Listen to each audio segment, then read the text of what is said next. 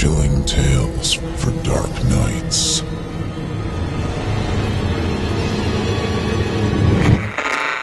Want to make sure you never miss a Chilling Tales for Dark Nights video again? Be sure to subscribe and hit that bell to turn on notifications. Heavensville by Sandra Varela, performed by Otis Gyrie. Part 1.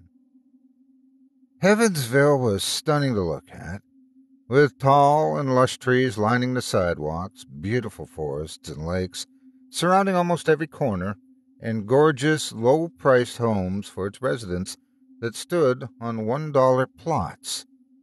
The folks of Heavensville were polite and kind, albeit a bit quirky at times. We really couldn't have made a better decision. My wife and I were incredibly happy to finally be homeowners in this place. Coincidentally, all the residents of Heavensville seemed equally happy and perpetually smiley. And how could they not be? They lived in a place straight out of a catalog. At first, we did find it a bit unnerving, how perfect it all seemed. But we slowly grew to fit right into the mold of things. With incredibly cheap and delicious restaurants all over town, breathtaking nature right outside our front door, free movies at the park at least 3 times a week, a local clinic with all the amenities, free yoga and meditation classes, and 24 other perks, there was really nothing we could find wrong with Heavensville. Well, except for one thing. The people of Heavensville seemed to really love starting bonfires.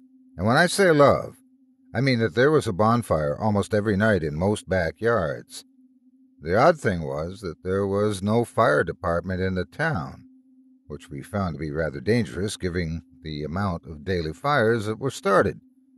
The smells from the fires wouldn't have bothered us if it weren't for the fact that everyone seemed to love to cook goats in the fires, which left a strong pungent odor in the air. In fact, the residents of Heavensville really seemed to love goats in general. Goat cheese, goat meat, goat milk, everything goat. One evening, the goats seemed particularly loud, almost as if they were being tortured. "Do you think they're cooking them alive?" my wife, Jessie, asked me. I laughed, picturing my seemingly perfect neighbors cooking a live goat. What? Of course not. That'd be insane. But they get so loud sometimes. She was now very seriously thinking about it. She had a spaced-out look in her eyes. "Goats are loud sometimes, honey, even when they're not being cooked alive," I replied, chuckling. She thought about it for a little and nodded. "What about the town hall? Don't you find it a bit bizarre?" she asked, suddenly sounding like a conspiracy theorist. I mean, yes, I do admit that the red is a bit over the top, but remember what the neighbors said. The mayor loves the color red because he's a passionate man. The town hall had been built by the mayor and was a large oval-shaped building, which would have probably been beautiful if it weren't for the loud neon-red walls it bore. We were told that residents were not allowed inside without an invitation, and that it was heavily guarded. But then, what about the movies at the park? My wife continued. Jessie did this often. Sometimes she was too curious for her own good.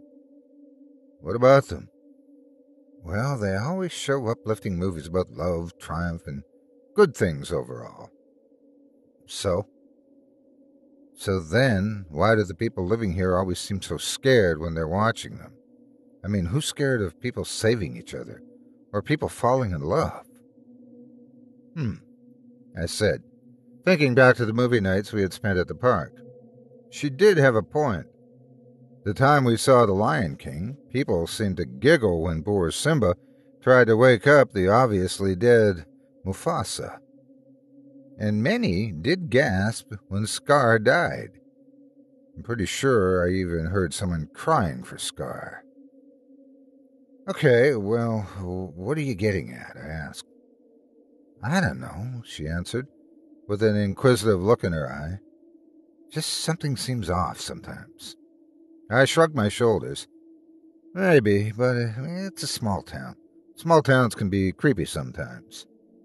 Jessie finally stopped asking questions that night, but it wouldn't be long before she'd find the answers to questions she wished she wouldn't have asked.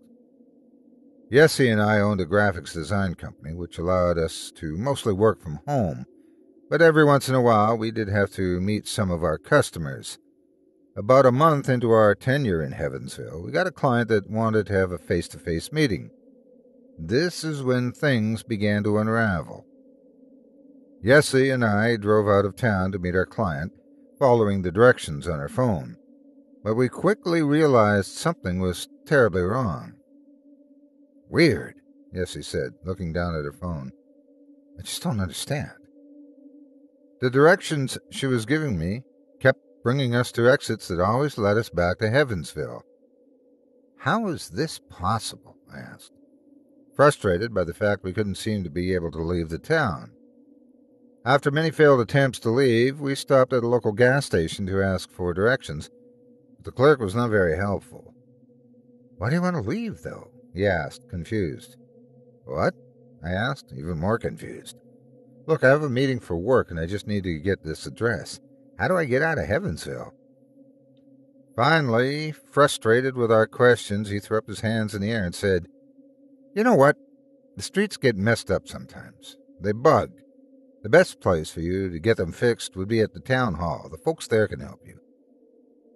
Feeling a bit spooked, but not really having another choice, Jessie and I drove down Angels Road, which led directly to the Central Plaza and the town hall.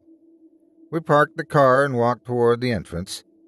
This was the first time we would be entering the opulent, oval, red town hall. We'd been told to stay away, but the clerk at the gas station said it was the best place for us to get help, so we decided it was a good enough excuse. Now look, here's the directory, Jessie said, pointing at a large sign that greeted you at the entry. The directory made no sense. The incinerator, room 111. Almond, room 123. Human sources, room 150. Miracles and other tricks, room 251. Weapons and strategies, room 283. Possessions, room 376. Baphomet, room 399. Goats, room 493. Infernal Spa, room 555. The Mayor's Office, room 666. Portal to Hell, room minus 666. This must be some kind of joke, I said, chuckling at the cleverness. Jessie didn't find it funny. I'm telling you, Jake, there's something off. As we walked past the sign, we could barely pick up our jaws from the floor. It was stellarly beautiful inside. With high ceilings, white pillars lining the hallways, tropical plants everywhere, and elegant windows and decor, it really took us by surprise. We also noticed that it was not guarded at all. We walked over to a pair of red elevators, according to the sign. The mayor's office was on the 6th floor. The doors immediately opened and we walked inside. I was bobbing my head to the elevator music, which was very catchy, when the doors finally opened. The 6th floor bustled with people. There were many rows of cubicles with glass walls. People with headsets sat at their desks, monitoring graphs and maps on their screens. There were people walking around with stacks of paper. There were people on telephones. Everyone looked very busy, focused, and sharp. We noticed that there was a front desk, but there was a sign that said, "Back in 5 minutes." "Let's try to blend in," Jessie whispered, pulling me by the arm. "Wait, it's just to wait 5 minutes at the front desk," I whispered back. Jessie winked at me and motioned for me to follow her, completely ignoring what I had just said. I had no choice but to follow her. She walked all the way down the floor until we reached a red door. Room 666. "Are you going to knock?" I began to ask, but before I could finish my question, Jessie opened the door. Sitting by a large circle-shaped window sat a tall man with black-rimmed glasses. He had his hair in a swoop pompadour and was dressed in a pristine white suit. He was on the phone. Yes, but we're slowly phasing out those types of possessions. The days of green vomit, urinating on folks, screaming like hyenas, all that, they're long gone. I'm looking to invest into some of this new technology, he said as he looked over his shoulder, sensing our presence. Shit, I thought to myself, as he looked in our direction. Listen, Bob, I gotta go, but get me the number for that priest, please. We're gonna need to get those idiots out of there as soon as possible. We don't want another mess like the girl in Germany. Yeah, okay, thanks, he said, hanging up the phone. He then swiveled his chair and looked at us. You folks lost? He grinned, revealing a perfect smile. Are you the mayor of Heavensville? Yes, he spoke up with all the confidence I was suddenly lacking. I am, the mayor replied, smiling. Come in, have a seat. He motioned for us to sit down. Yessie and I sat down on 2 large red chairs. What can I do for you today? He asked. Well, first, it's nice to finally meet you. Yessie replied, putting her hands down on his desk. I'm Yessie, and this is my husband, Jake. We're new in town. Listen, we've been trying to exit the town for a while now, and I can't seem to be able to. The clerk at the gas station said the streets sometimes get wacky. What's that about? In fact, what's up with that directory downstairs? And actually, while I'm here, how come you guys love goats so much? Yessie, I said, pulling on her shirt, begging for her to stop with all the weird questions. I love movies, the mayor replied, smiling. That's what that was about. The phone call, I mean. You see, I have an idea for a movie about demons, and I was telling my agent about it. Oh, I said, laughing. Well, that explains that. I smiled. Yes, he did not. The mayor continued. Can you imagine demons taking over the world? He burst out laughing. The laughing grew louder and louder until it was obvious it would be rude if we didn't join in. So, Yessie and I started laughing too. We were all laughing loudly until the mayor suddenly didn't find it funny anymore. Well, it's not that ridiculous, guys. He straightened his tie, adding, demons could take over the world one day. Or not. Or they could. I mean, who knows? Maybe. Maybe not. Yessie and I cleared our throats. Oh, well, I wouldn't know. Yessie replied, My husband and I don't believe in make-believe. I feigned a smile. What my wife means, Mr. Mayor, I said, clearing my throat some more, is that we're both practicing atheists. Practicing? The mayor asked, chuckling. I didn't know you could practice a non-religion. No, I mean, I'm sorry, I laughed. You're right, we're just atheists. Well, now that you mention it, that is very strange, the mayor said, as he took a file out from his desk and started to look through its pages. Martha never picked up on your atheism, but that wouldn't be surprising. For being a clairvoyant, she's actually very bad at picking up on details. And you know what they say. He grinned, pointing his index finger at us. The devil's in the details. He winked. I nervously smiled. Yes, he did not. Well, listen here, the mayor continued. It's okay. The atheism bit, I mean. I can see that you still meet a lot of the other good points. He continued to shuffle through papers that I now understood had information about Yessie and I. It says here you both donate every year to the Humane Society. It says you volunteer at the YMCA. It says you're both very kind and respectful. No traffic tickets, no criminal record. He continued to read. Oh, and you're both Canadians. Good for you. I nodded, smiling some more and feeling pride. Yessie did not. I don't understand, Yessie asked. Oh, well, you didn't think we sold land and loaned money to just anyone, did you? The mayor answered. We like to make sure the residents of Heavensville are good, upstanding folks. After all, it is Heavensville. And you two seem like very good humans. Or people. People. You two seem like very good people. The mayor paused for a moment before adding, So, about those directions, let me give you this map with directions here so that you can go on. I think some of the boards on the streets might be incorrect, but this map will show you how to... As he pulled out a map from the desk, a woman burst through the doors. I'm so sorry, Mr. Mayor. It's my fault that these two have been compromised. I apologize, sir. They didn't wait by the front desk. I was just taking a break in the incinerator, and I left the sign, and yet clearly they didn't follow the instructions. But don't worry, all is taken care of, sir. I've already called the people from the second floor to bring up the flamethrowers.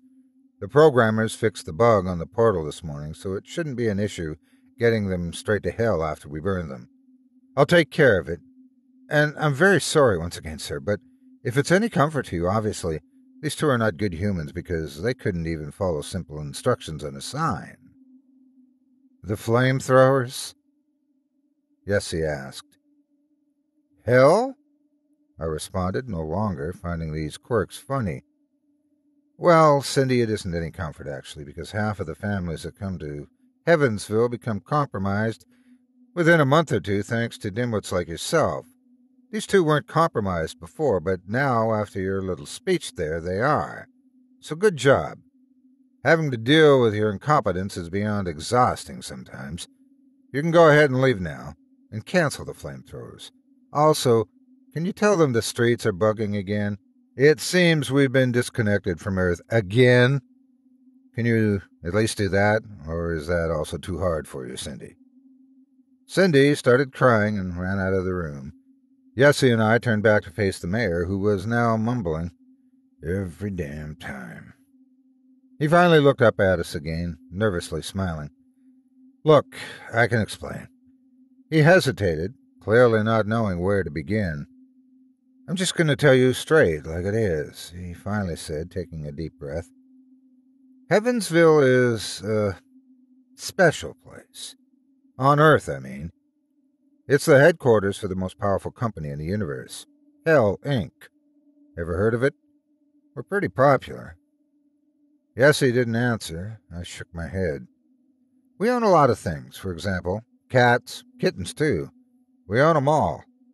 They work for us," he proudly said before his voice went down to a somber tone. "We tried with dogs, but they're too good, those cute bastards." He got lost in his thoughts for a couple of seconds before continuing. "So, as I was saying, I work with fallen angels. Cindy, the receptionist you just met, she's a fallen angel. Your neighbors? Fallen angels. The folks out there working, they're all fallen angels. And part of what we do here at this headquarters is recruit humans so that we can learn from them." "Why do you have to learn from humans?" Yessie asked, genuinely intrigued. "I don't know if you've ever seen the movie The Exorcist. Well, we used to be pretty bad at possessions. Twisting the human body in unnatural ways, vomiting everywhere, speaking in languages no one ever understood. Complete waste of time, really. Not only did it bring us a ton of negative attention, but we were never able to achieve anything constructive. But then, one day, one of my most gifted fallen angels, we'll call him Steve, came up with a better idea. What if we possessed humans by acting as humanly as possible? They would never suspect us, and we could slowly take over the world. Well, as it turns out, it's the best way to possess people. It has completely changed our business model." Yessie and I sat wide-eyed in silence. "I told you!" Yessie suddenly screamed at me. "I told you there was something weird going on!" I stumbled over my words. I don't know what to say.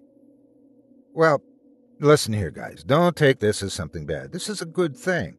In fact, this is probably the best opportunity you'll ever have in the entirety of your life. I mean, you're about to make a deal with the most powerful guy in the universe." He smiled, clearly speaking about himself. "Oh, wouldn't that be God?" Yessie asked, mockingly. This angered the mayor. "No," he scoffed. "It's just a common misconception. As is the idea that he's a good guy. God is not a good guy. I'm a good guy. And aren't you an atheist anyway? Don't atheists not believe in God?" "Touché." Yes, he nodded. "So what's this deal you speak of?" I tugged at her shirt, attempting to get her to stop, but she shoved my hand out of the way. Well, see here. You both are good folks, and have a whole group of amateurs who need to learn to be more human. They're mostly your neighbors. Normally, they would learn by living in the same town as you, hence the idea for Heavensville. But since the whole plan has been exposed again, I have a better idea this time. It would be much easier if they could learn directly from you in a classroom setting. So, how'd you like to teach a class of fallen angels how to be human? And by fallen angels, you mean demons? Yessie asked. We prefer the term fallen angels. The mayor quickly corrected her. For how long? Yessie asked. At this point, my mouth was hanging open in disbelief that Yessie was actually considering this. 1 year, the mayor replied. What's in it for us? A guarantee of a beautiful and peaceful afterlife.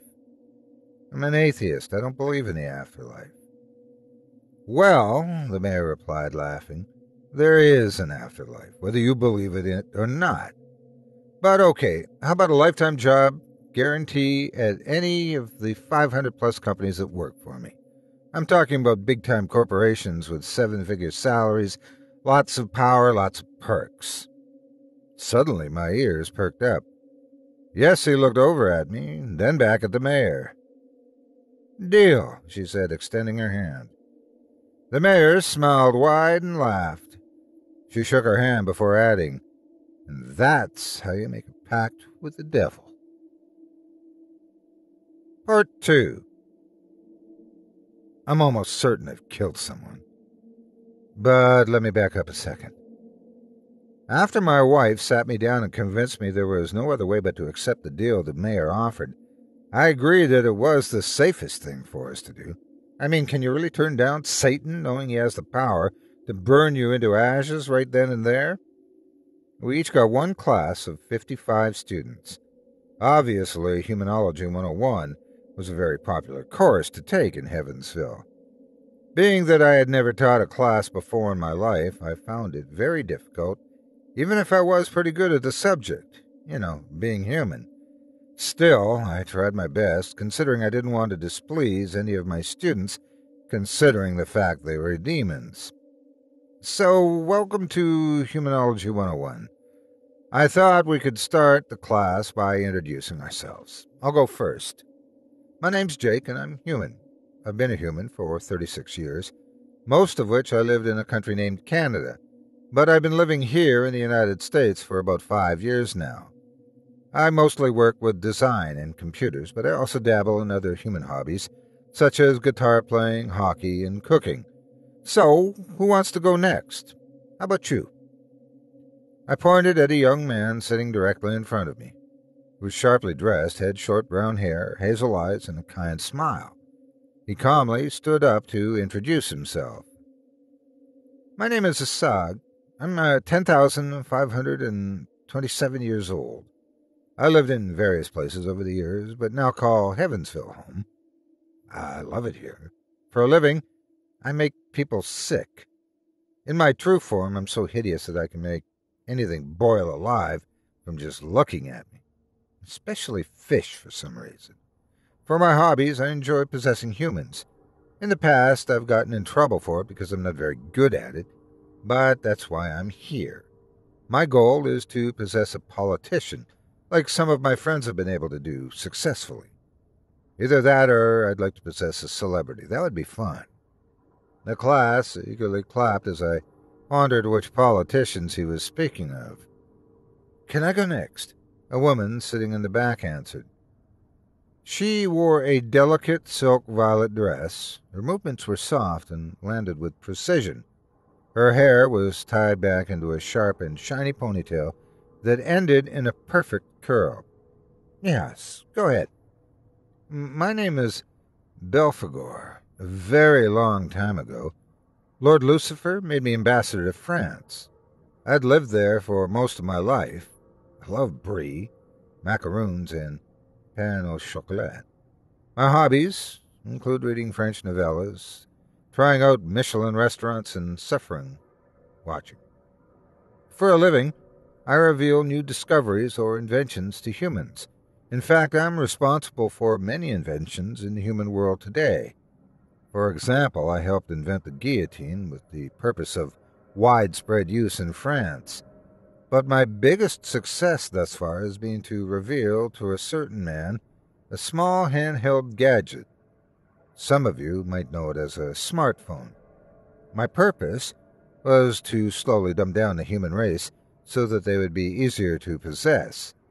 I impacted the earth in a tremendous way, so Lord Lucifer has awarded me with more powers over the years, and I'm about to learn more about humans. That's why I'm here. I'm not very interested in possessions, but Lord Lucifer has told me I should give it a try. The class gave her a standing ovation as I slowly tossed my iPhone in the trash can. The next introduction came from a young boy that couldn't have been older than 5 or 6 years old. He was a redhead with dozens of freckles on his small face. He wore a white button-up shirt with jean overalls. You could almost call him adorable if it weren't for the fact that he was a demon. Hey guys, I'm Baal. I'm one of the most worshipped demons by humans. I'm the Duke of Hell. I lead 66 legions of demons.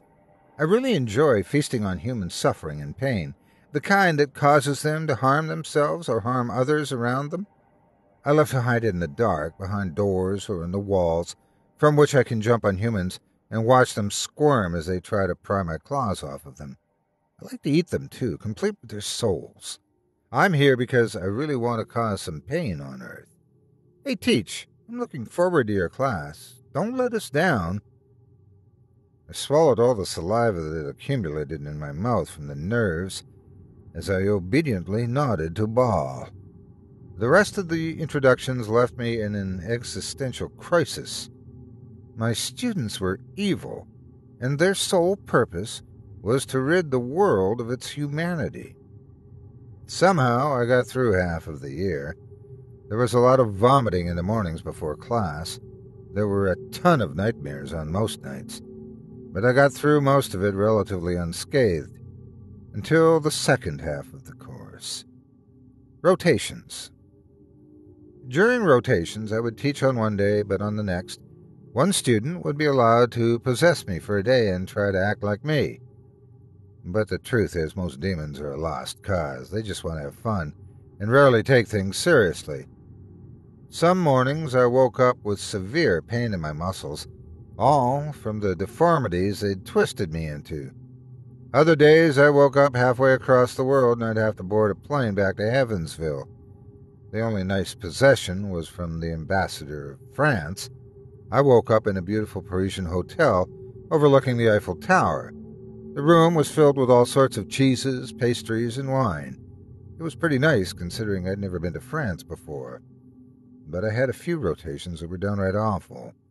On more than one occasion, I woke up with a strange taste in my mouth like I had eaten something raw.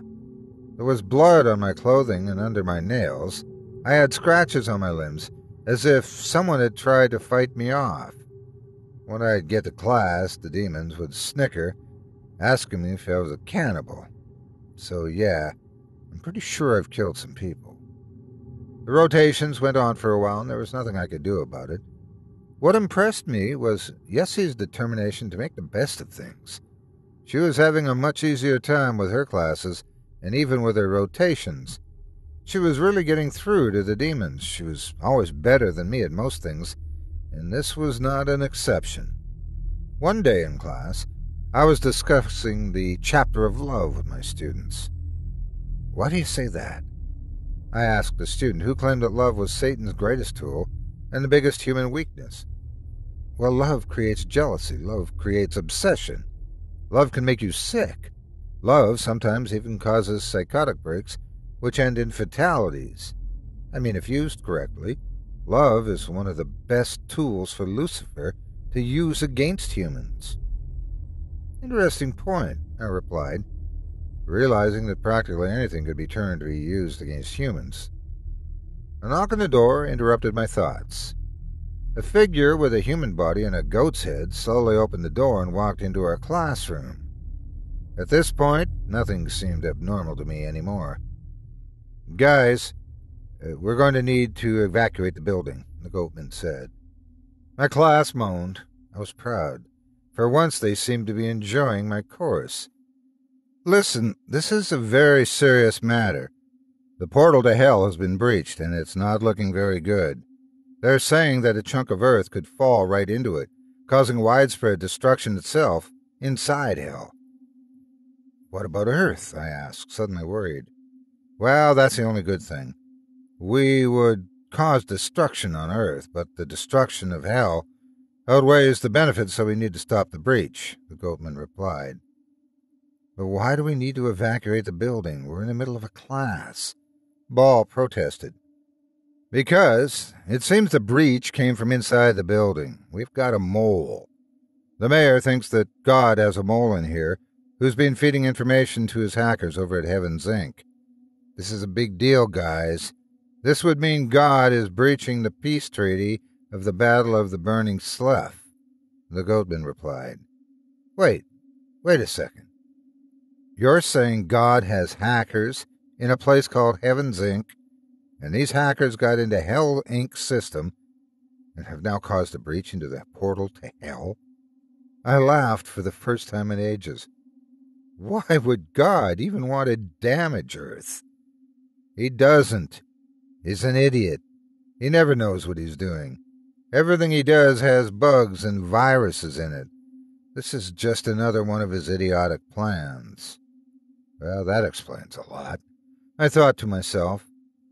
They made us exit the town hall and stand outside on the lawn as they checked the entire building for bugs and evidence. As I stood there, waiting for news, I saw Jessie walking rapidly towards me. She grabbed me by the arm and dragged me away. What are you doing? I asked. What's going on? They're on to me, Jake, she said, stopping for a second. On to you? I'm so sorry. I've been lying to you for a while. I'm not really Jessie, she calmly stated. I don't understand. Jessie allowed me to enter her body many years ago. My real name is Ariel, and I'm an angel. I'm the mole, and we need to get out of here before they figure it out. Part 3. Let me begin by telling you that I consider myself a Satanist now. But once again, let me back up to give you some details before you judge me. When I found out that Jessie was an angel named Ariel, who had been working with God all along, I was relieved. I assumed that all my problems would be fixed and that I wouldn't have to deal with demons and possessions anymore. But you know what they say, Satan is full of surprises. The angel, Ariel, insisted that we needed to go to God so that he could help protect us and to sort everything out. I had no reason to think otherwise. Ariel drove us a couple hours away from Heavensville to a Dunkin' Donuts. I didn't know you liked donuts. You always seem to hate sweets, I said, surprised she'd taken this place for a snack. No, she replied, getting out of the car. There's a portal to heaven here. Of course, I thought to myself. Makes sense. We walked inside. All the employees seemed to know her as she made her way to the back of the Dunkin' Donuts, grabbing a Boston cream donut on the way. Do all these humans have angels living inside them? I asked. Ariel nodded. Do the humans know? Ariel shook her head. Only a few of them know, she said, taking note of my train of thought. But Jessie knew, and you never actually met her. It's always been me. This made me feel an immense sadness. My marriage had meant nothing. Are these considered possessions? I asked. Well, Ariel tilted her head and squinted her right eye. I guess you could call it that, but that word is mostly reserved for the demons. Well, that's a bit hypocritical, I thought to myself as I looked back at my arranged marriage to an angel. Finally, Ariel stopped in front of the storage room door. She turned back and looked me straight in the eye before opening the door. Jake, we're about to enter Heavens, Inc. I have to warn you, God is not like the mayor. He's not like Lucifer. Please be respectful and behave. Remember that you'll be in the presence of your Creator, and there is a certain reverence you owe him. I suddenly felt very nervous. I was about to meet the god. I nodded my head to Ariel. She turned back around, twisted the doorknob as she opened the gateway to Heaven's Inc. I had imagined rays of light immediately breaking through a floor of puffy, soft clouds. I'd imagined angelic strings playing in the background as the pearly gates slowly opened into a city of eternal bliss. But instead, the door simply opened into a storage room in the back of a Dunkin' Donuts. Noticing my disappointment, Ariel asked, "What's wrong?" I paused, sheepishly rubbing the back of my neck. I just thought it would look different. She promised in a disappointed agreement. "Tell me about it. Heaven's Inc. has been under construction for thousands of years. Not even us angels have been able to take a peek at the promised land."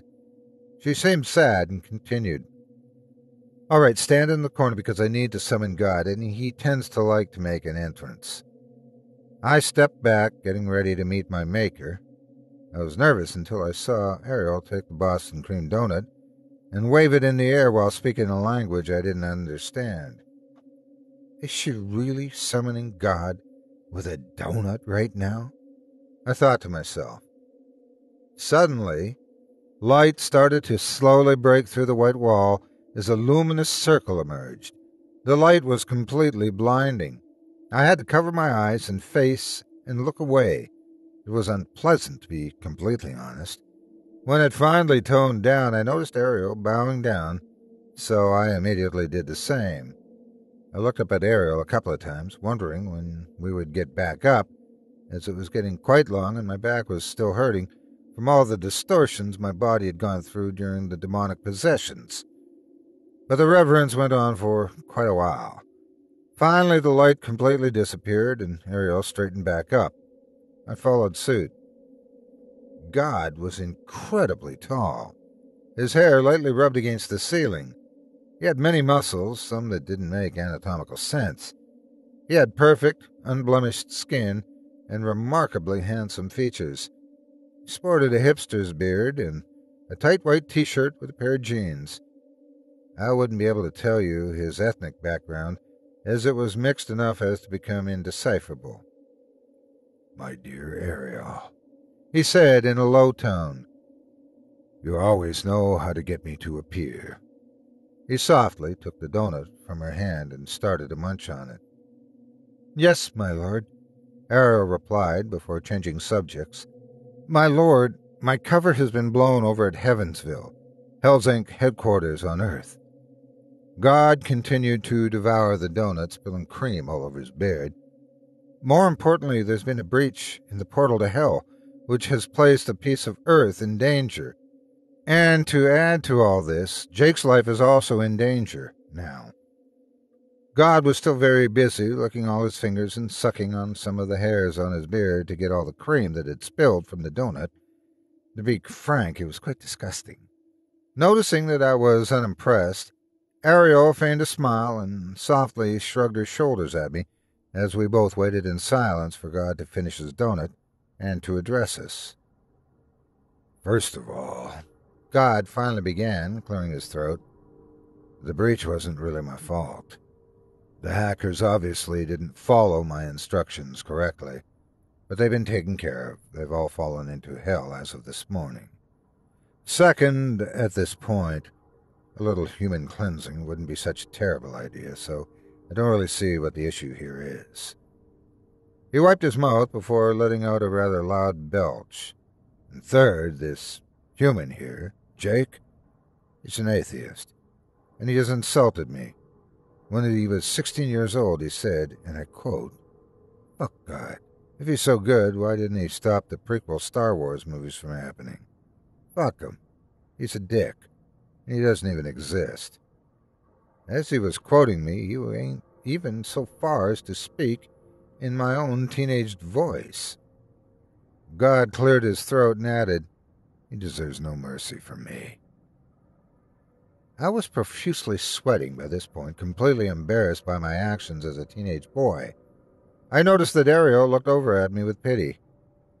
"But, sir, with all due respect, we're all angels. and would protect your creations. You are his father. He is your son. You have a duty to protect him, she insisted, begging God for help. God simply laughed at her. I can't protect someone who doesn't believe in me. You mean someone who doesn't worship you? Ariel blurted out, changing the tone of her voice. You know what? That's it. I'm tired of all this. You should be ashamed of yourself, sir. A thunderous sound suddenly came out of the mouth of God, as if he opened it in anger. He stomped his foot and the ground began to shake.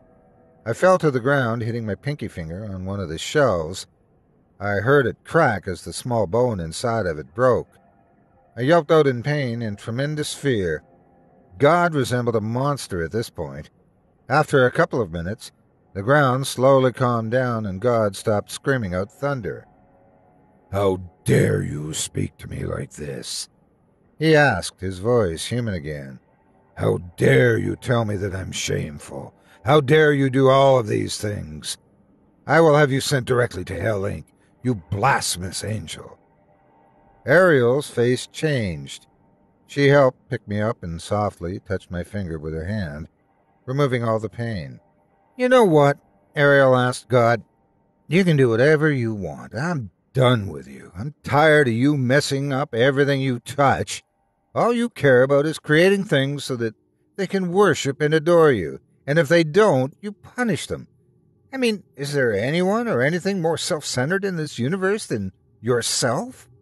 Your narcissism always gets the best of you, just like the time you cast away your smartest and brightest angel. And what happened then? He created Hell, Inc. to spite you. So essentially, you created hell due to your selfishness and need to be adored and worshipped. God suddenly became defensive, his skin turning a bright red color. What? I have no idea what you're talking about. You've read the wrong history books, Missy. Oh yeah, Ariel asked mockingly. How about this? Where is heaven? How come no one has ever seen it? Why do you continue lying to humans by making them believe that if they worship you, there will be a beautiful afterlife waiting for them when in reality, all there is at this moment is a severely overcrowded purgatory where human souls float in confusion for eternity? What? I asked, shocked. God didn't reply and instead began to whistle as he looked at his fingernails. You want to know what I think? Ariel continued. I think heaven is no longer under construction. In fact, I think heaven was finished a very long time ago, and you've been keeping it all to yourself because you truly are the most self-centered being in the universe. And this is why we keep having to meet you in storage closets, in bathroom stalls, and abandoned hospitals. This is why human souls are stuck in an eternal purgatory. And I'm not the only one who thinks this, by the way. There are plenty of other angels to back up my feelings. God, tired of Ariel's accusations, finally had enough. He looked at her and said, You know what? You really want to know what? But he didn't have much else to say after that, which led me to believe Ariel's accusations were most likely true. He continued, I'm the Almighty God. You are a blasphemous angel who doesn't know what worshiping God means. And you're a stupid, idiotic, dumb cunt. Before God could finish his sentence, he snapped his fingers. I screamed in protest as Ariel and I tumbled together through the dark abyss, hoping God wasn't sending us into purgatory. I was still screaming when I felt Ariel softly patting me on the back, saying, It's okay, you can relax now, Jake. We're in hell.